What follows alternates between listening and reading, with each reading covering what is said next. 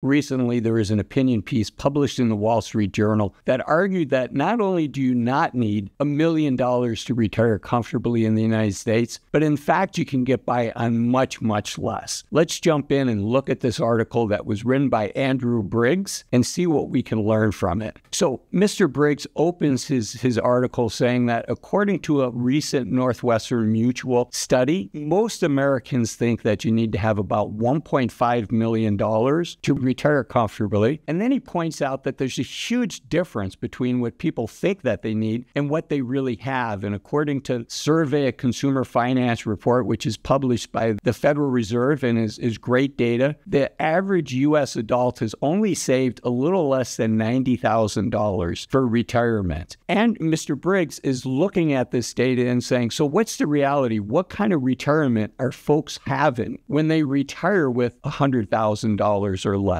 Now, I should say I don't agree with all this. The facts are definitely solid in this, but I think it's worthwhile for us to explore it, and there are some learnings that we can tease out. And then be sure to stay to the end, because Mr. Briggs was also involved in a controversial view of his views of 401ks, which are another important pillar to Americans' retirement. So according to a Wall Street Journal study, almost 80% of Americans have less than $100,000 saved for retirement. And so this meshes up with what the author is saying, what Mr. Briggs is saying about, most people don't have that. That's what this chart shows, that, almost half of Americans report that they have no money saved for retirement. Almost 9% say they have less than $10,000. 13% say they have $10,000 to $50,000. And 7.5% say they have less than $100,000. So collectively, that's about 80% with less than $100,000. But then he looks at the data, and not only does the Federal Reserve look at how much money people have saved for retirement, but they ask important questions about the quality of life and whether people feel financially secure. And one of those questions is, are they doing okay financially? Are they living comfortably? Or are they having financial hardships? And in this study, it shows that very few people are reporting having financial hardships, that the vast majority of people are saying that they're doing okay. 86% were either doing okay or living comfortably. And this is for the subgroup with $50,000 to $100,000 in savings. So quite a bit less than the $1 million or the $1.5 million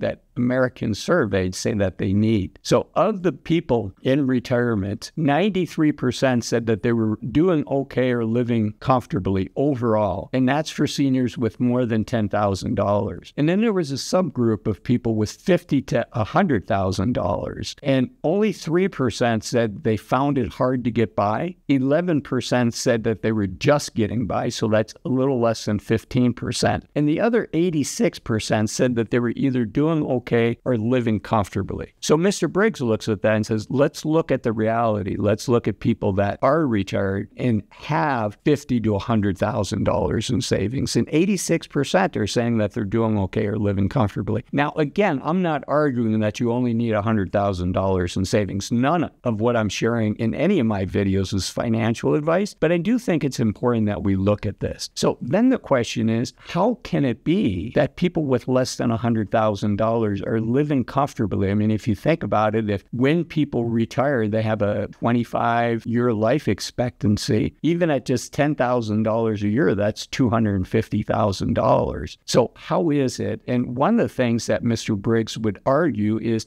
Social Security is stepping up at a level that more so that in the past. According to Mr. Briggs, the average couple retiring in 2022 received total annual benefits of almost $46,000, and that's up from around $34,600 in today's dollars. So both of these are apples to apples. $46,000 today and retiring in 2022, I should say, versus $34,600 in 2000.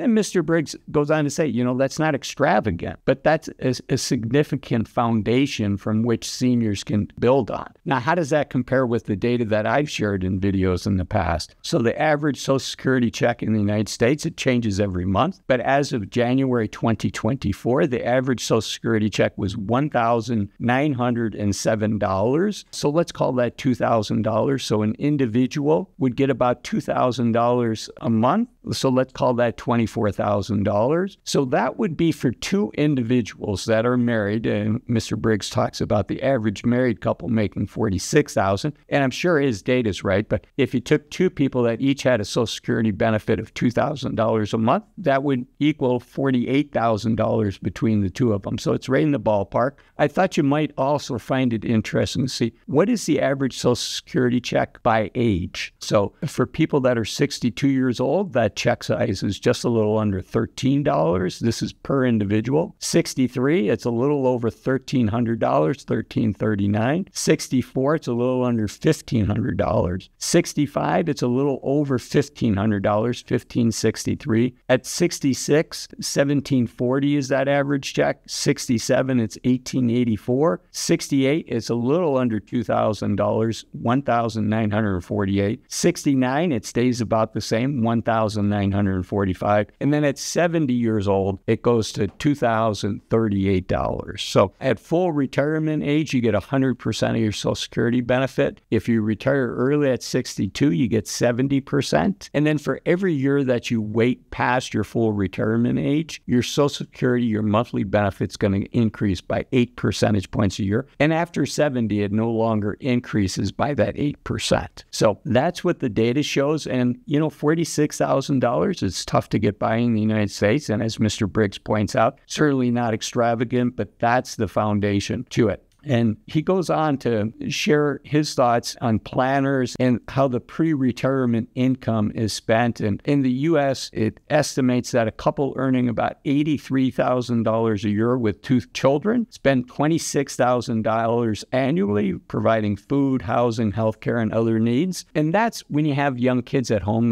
you can't spend money on yourself for that. And he would argue that, once the kids leave the home, then mom and dad have that money to spend on their retirement and to meet their needs. And so while many people might say, I need 80% of what I was making before I retired, Mr. Briggs argues that Social Security is replacing about 60%. So that's that foundation of those living expenses. And so his argument is that parents need less than they think they do to supplement their retirement with Social Security. Now, I do want to caution, Social Security was never designed, nor is it today, to provide all of our retirement savings. Yeah, I think it's important to save what you can. And I think it's important that we save at least 20%. And I know that's hard to do. Most of us were brought up saying, save 10% and you'll be fine. And unfortunately, in today's reality, with few of us getting pensions anymore, with many of us having our Social Security taxed, I think we do what we can, but the aspirational goal is to save 20% if we can. So we've heard from Mr. Briggs before. In fact, I did a video on him before I reach out on one of his studies with one of his partners, or a colleague, I should say. I do want to also point out the USA Today also picked up, do we really need $1 million in retirement savings? So there's that article that you might want to read, as well as the article in the Wall Street Journal. But that same author from USA Today, a couple months earlier, put out an article, is the government going to take away my 401k? And that was built off of a tweet that went viral by Mr. Briggs and his co-author of that paper, Alicia Manel, where they argue that many of the benefits, the tax benefits of allowing 401ks go to the highest earners. And they say that that money would be best spent to, rather than give tax breaks to wealthiest Americans, they say their argument is that money would be better spent shoring up Social Security. So you can watch that video if you'd like to. But Mr. Briggs is an economist, economist. I should mention that he's a senior fellow at the American Enterprise Institute, and he has some controversial views, but I applaud him for putting out controversial views because I think we need to talk about this. I think the financial planning industry would do the public a disservice if we just hard and fast said, boy, if you don't have $1 million saved for retirement, you're going to have a tough retirement. So I applaud Mr. Briggs for touching the third rail on a couple controversial topics and bringing this conversation to the forefront. I think it's an important conversation. I thank him for that. And I also think an important conversation for Americans to have is we for too long have been on autopilot and saying, I retire at 65. And unfortunately, too many Americans lose their health and shortly after turning 65. And I want to see you take full advantage of the youth of your senior years. And that's why I made this video here, 5 reasons to retire as soon as you can. Thanks for watching this video, and I'll see you in that one. Bye-bye.